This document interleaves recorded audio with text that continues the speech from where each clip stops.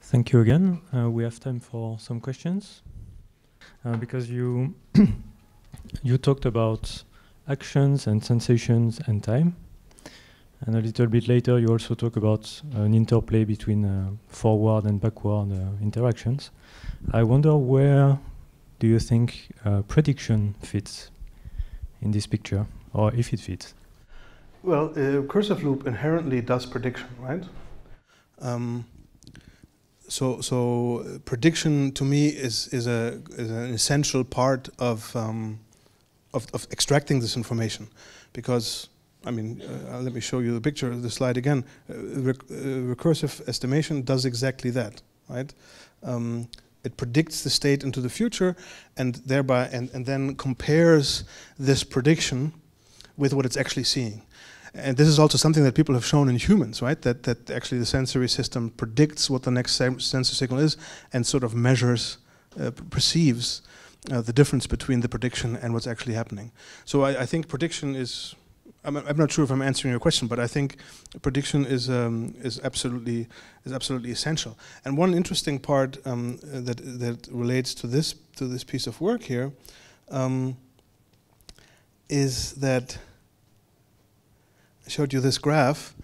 There's this unsupervised mode of training this, which is actually kind of surprising, right?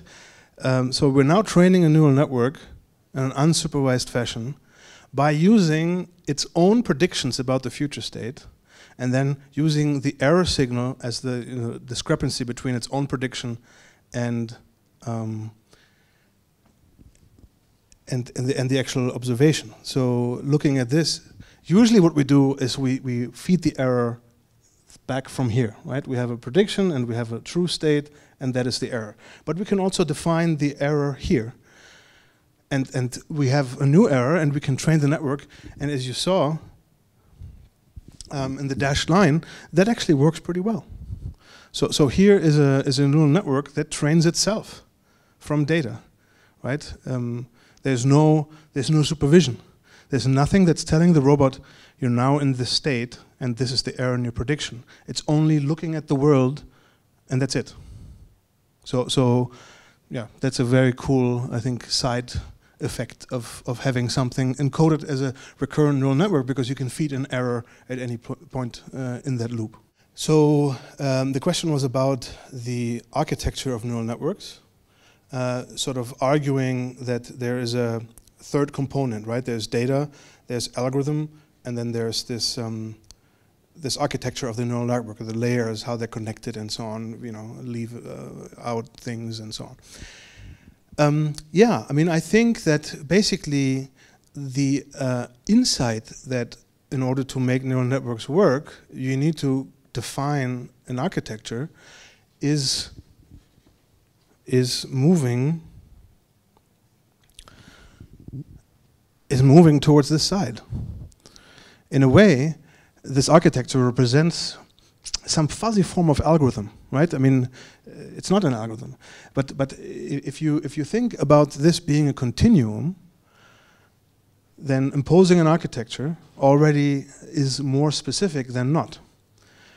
You know, you can refine this even further, as we did, and imposing an algorithm, a specific algorithm inside that architecture. So what we've done is nothing else but define an architecture. So I think, yes, you're right. Defining an architecture is one way of moving along this spectrum. Does that make sense?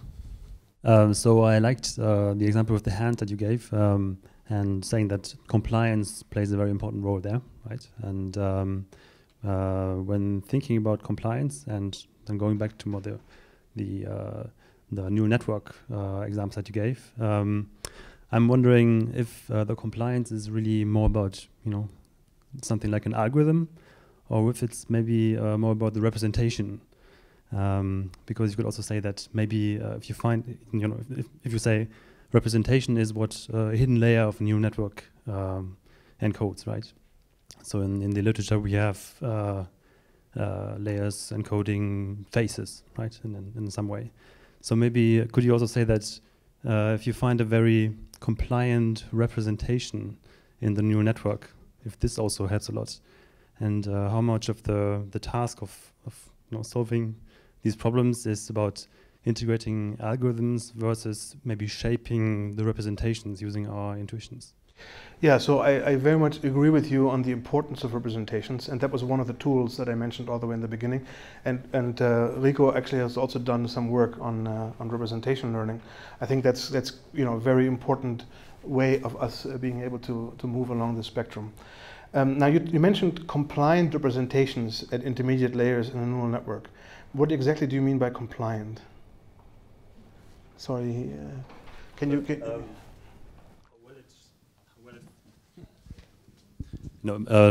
Taking your example of variability again, I mean, if the representation is able to nicely ignore lots of variability, I mean, this is also something you could argue is being done in the neural network if you have the right intermediate representation, right? Yeah, so that's interesting. I never thought about it that way. So a compliant representation as something that in itself ignores variability. I guess that's just called a representation, right? Because a representation is sort of is by definition the things that you need to solve the problem. So in a way, I guess a representation already does that. But the thing, why I'm hesitating is because to me there are two very separate things. The compliance in the physical hand deals with a property of physical contact, right? So if you pick up something, whether you have success or not depends on very minute things, right? If you just open your hand just a little bit, the thing drops. So you have sort of almost a discontinuous function that you need to control. Whereas in neural networks, you basically assume that there's some continuity, otherwise you don't really have a gradient. So I think that that they actually address sort of complementary issues. In the physical world, we have these nasty problems that depend on contact, and that where if I hold something and then I move one finger, all the other fingers somehow have to compensate, right? So there's interaction between these things, and in a discrete way. So it's a very difficult optimization problem if you allow uncertainty. And so I think that compliance is the right way of addressing that particular problem. But in general, I mean, what you're saying is true. What happens because of that compliance is that it ignores irrelevant variability and focuses on the relevant one. So there's also an analogy. So yeah, very good. Thanks. So you talked a lot about to reduce the redundant data and get the good one left. And for this, you need some kind of a bias. How do you come up with these biases? Do you need someone to handcraft them, or perhaps handcraft at a more meta level of bias, or yeah? Yeah, I think all of the above, right? So I'm not very choosy. I want to make robots that do interesting things. I want to understand how we can build robots that do interesting things. So if I have to design 500 biases and then I can do it, I'm fine with that. But I don't think, as always in science, having a single approach to a problem is the right thing to do. So I think we need to design things by hand, and we're doing that in this perception problem, right? Each of these recursive estimation loops was designed by hand, was fed with some prior that we thought was useful. So that was entirely hand designed. Then in our work on representation learning, we're basically letting that bias be learned from data. And so the idea of how can we then sidestep, because that basically is the whole problem, right? How can we sidestep that problem? Well, we introduce another bias. Well, how do we get that bias? Is it again engineered? Yes, in our case it was engineered, but it was a very general bias. So we tried to do a mapping of a camera image to a state, right? So basically a robot moving in a room, and from the camera image it was supposed to give you x, y, theta. And so that was a difficult learning problem just from the raw camera image. But we provided it with a very simple bias, which is Newton's laws of motion. Now, you can call that engineered, that's fine with me, right? But it's a very general bias. And using that very general bias that we know should work or should hold for pretty much anything in robotics, it can learn this. So sometimes a small bias is sufficient to get bootstrapped. Now, beyond that basic layer of, let me take a step back. So let's look at how evolution did it. Right? Because obviously evolution found the right biases for us. And we do have biases in perception, in everything. Right? Every optical illusion illustrates that we have some kind of bias. So how did evolution do it? There's a clear sort of, a search. It's not quite random, but it's a pretty unguided search over algae and little bugs that crawl around and sort of building up incrementally from that, right? And as Rod Brooks would point out, we've taken billions of years to develop the cell, but once we had the cell, everything else was pretty easy in, evolutionary timescale. So I think our strategy must be the same. We need to get the right starting level, right? We need to get the right starting equipment. We need to do this part that evolution did, but then from then on, we're equipped with lots of stuff from evolution, but we can learn amazing things, right? I mean, we're genetically identical to our ancestors 30, 40,000 years ago, but they didn't build airplanes. So somehow, once we have the right basic equipment, things can go pretty quickly. So that's sort of the hope, to find this sweet spot where, or I guess the tipping point, if you want to use buzzwords, where all of a sudden things start to happen. And until we find that point, I'm fine with everything. Learning it, designing it, copying it from biology. I think these are our three only options. And I'm saying, let's use all three of them as much as we can. So I really like the idea of combining these algorithms that work really well on computers with learning techniques that can actually model things that are incredibly difficult to model by hand.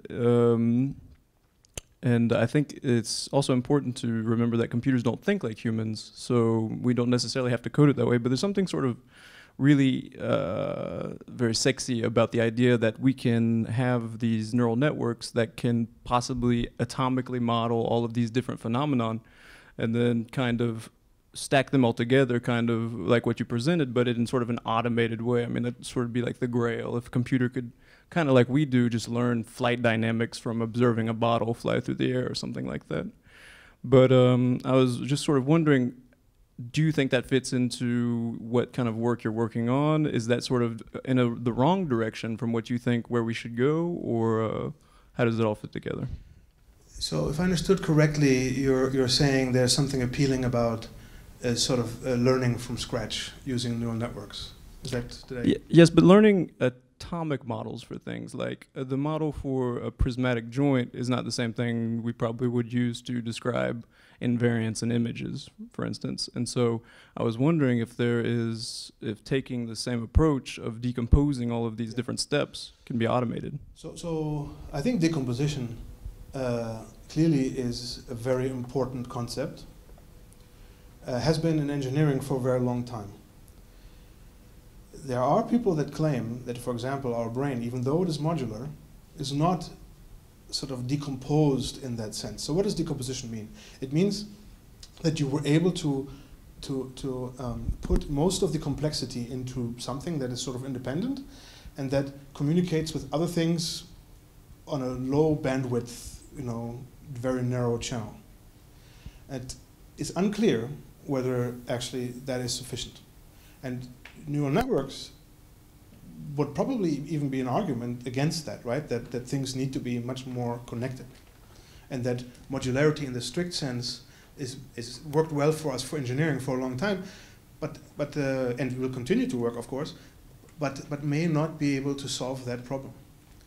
So the question is, so decomposition, irrespective of how you do it with algorithms or you do it with neural networks, is a tough problem. Because by decomposing something the wrong way, for example, by 50 years ago, people saying we have computer vision and we have robotics separately, that was a big mistake, I think, because those things belong together. So we prevented ourselves from making progress. I mean, we made other progress, but from making progress into that combined direction for 50 years because we had the wrong decomposition. So decomposition, irrespective of neural networks and other methods, is a big problem. Now, to me, I'm agnostic to method. I like neural networks, I like algorithms, and I like everything in the middle. So when do I think an algorithm is appropriate, and when do I think a neural network is appropriate? If I don't have a good language bias or hypothesis space or a learning algorithm, then I use something that has a very wide open hypothesis space, like neural network. And maybe, so if I know a lot about the problem, like quicksort, I can just write an algorithm. I mean, I can probably also make a neural network that sorts numbers, but why would I? I think there's very little motivation to do that if you have quicksort. Now, if I'm trying to solve a problem where I have no idea how it works, well, it makes perfect sense to start over here. But now that you have actually come up with a neural network that solves that problem somewhat, aren't you curious what that neural network does?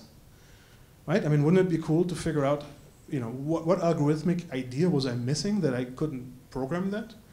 And so you can imagine some even automated way of starting with a neural network, extracting some language prior from that neural network, switching to some other method with a stronger language prior with the one that you actually specified, and moving incrementally over until you found something that has such a strong language prior that you would call it a programming language. Right? I mean, C++ is a language. It has a language. You can only make C++ expressions, right? So neural networks are much more general, but it's a continuum, right? We can imagine things in the middle, and so I think I don't know if that's really answering your question, but I think the right way is if we don't know something, let's start here and move over here, right? Let's extract the biases that we need from the solutions that we found, and let's bootstrap our knowledge of the problem until we've found the right problem. So for example, recursive estimation. Let's say nobody had invented Bayes filter yet. We make a neural network, and it solves state estimation. Well, there's a Bayes filter in there. Can we get it out? And can we describe it? Because now we can do all kinds of things. We can implement it on very small chips. We can adapt it for this. We now have the arsenal of engineering in our hands to make stuff cooler. So I think it's great to use all tools when they are the appropriate tool to use. Thank you very much for your talk. One of the things that you said at the beginning is that you just defined 4 priors, and one of the priors was data selection. And you said, well, robot just has the data that it faced. And then from there, you build all this system. But one of the problems that robots face in a real environment, in a real life environment, open-ended environment, of course, is variability. But another one is the lack of data. Sometimes data is incomplete, because here it looks like data is perfectly there. That is, for me, is one of the main constraints in machine learning, is I provide you the perfect data that you need, and then you learn. But usually a robot is not going to do that in a real environment. It's going to get some data, and from there it has to learn, and it's going to find new data, and then it's going to learn. So how would you think that this could fit in your method? So 2 things, and I think you're pointing to active learning, which I think is absolutely central and important, and I didn't mean to sideline that in any way. I think it's absolutely, it's part of our tools that we need. And that's one way of reducing the amount of data that we need. But it still requires us to be able to pick the data.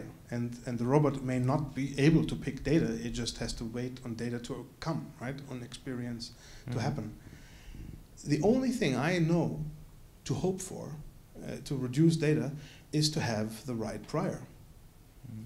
Right? If I give you 2 points, and I say, fit a curve to this, you have nothing.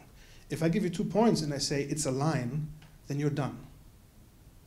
Right? So if we want to reduce our data hungriness, we need to compensate the lack of data with a prior. And if we have the right prior, then very little data can give us a lot of information. right? It's a simple dimensionality game, right? We have to pick from a very high dimensional hypothesis space, but if we can somehow reduce that to a lower dimensional manifold through some prior, then a few data points may be sufficient. So I think still that problem points back to priors. It's the only thing that we have, right? And I mentioned that humans have 300 million input dimensions. We have about 600 to 800 muscles. So that's our output, and that's it, right? I mean, we have sweat glands, but we don't use those voluntarily.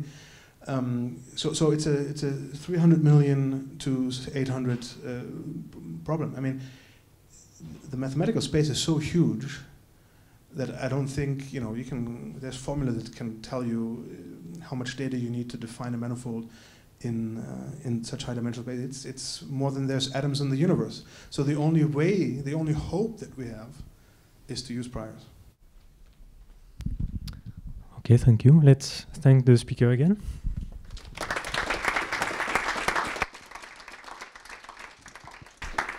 And see you at the next Atalk session. Thanks. Good evening.